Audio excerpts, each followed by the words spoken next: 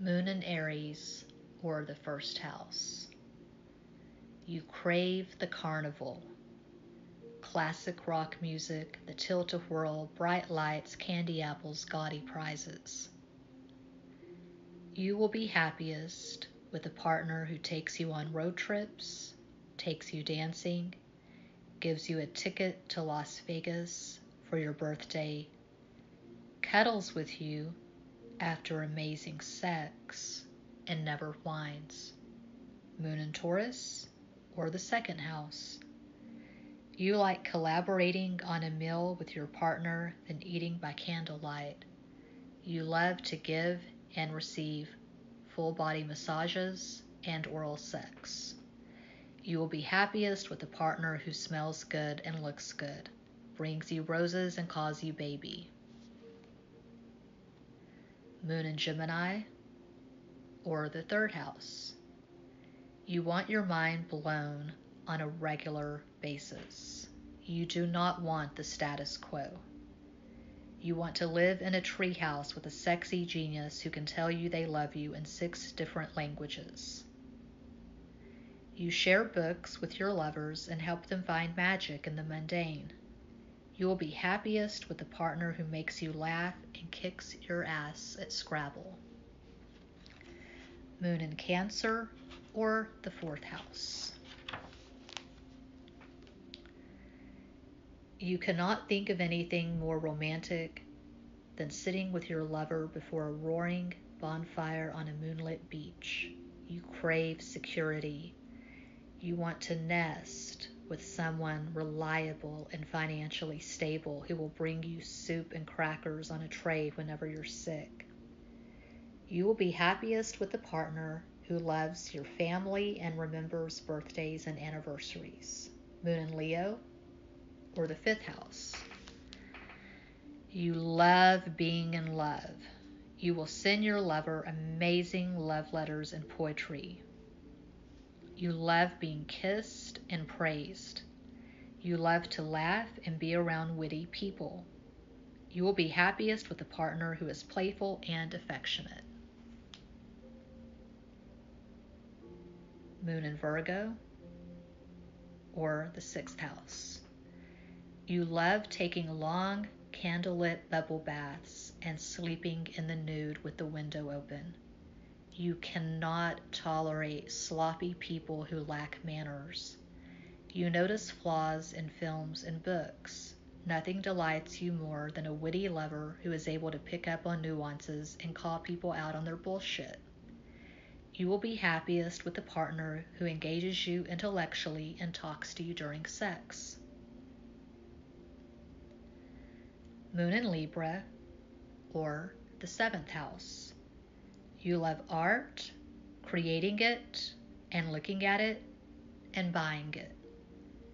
Your dream date is an art exhibit followed by dinner in a 5-star restaurant. You want to collaborate with your lovers on creative projects, but too much togetherness upsets your equilibrium. There are times when you want to be alone with your music and your books. You will be happiest with a partner who is mentally and physically healthy, someone you can show off to family and friends. Moon in Scorpio, or the 8th house. You get deep quick. You don't waste time on preliminaries.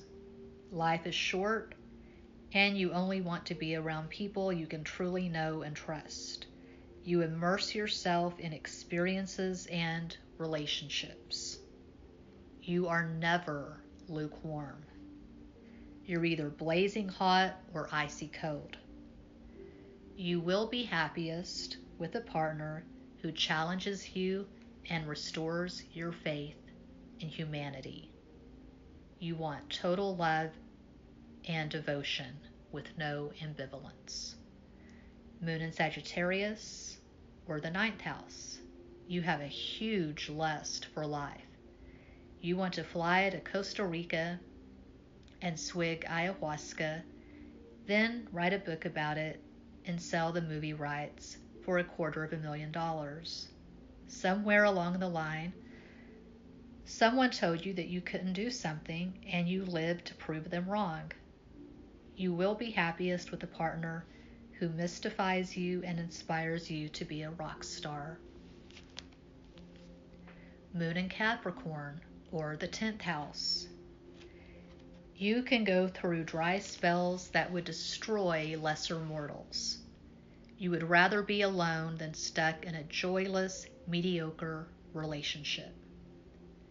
You are sure of who you are and prefer being around people who are equally confident with strong morals and boundaries.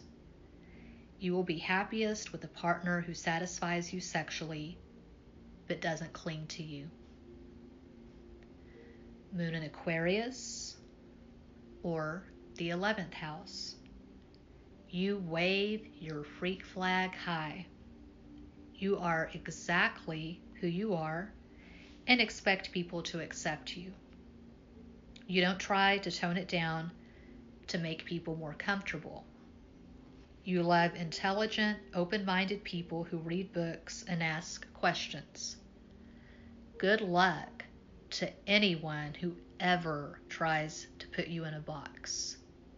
You defy category. You will be happiest with a partner who is comfortable with himself and makes you laugh your ass off. Moon in Pisces, or the 12th house. You feel like life is one long dream and keep wondering when you'll wake up. You are endlessly delighted and dismayed. You see the best and worst in people. You tend to put people on pedestals, then knock them down into the mud. You'll know it's true love when you put someone on a pedestal and keep them there. You will be happiest with a partner who tells you, "But baby, there's no such thing as the pedestal. The pedestal does not exist."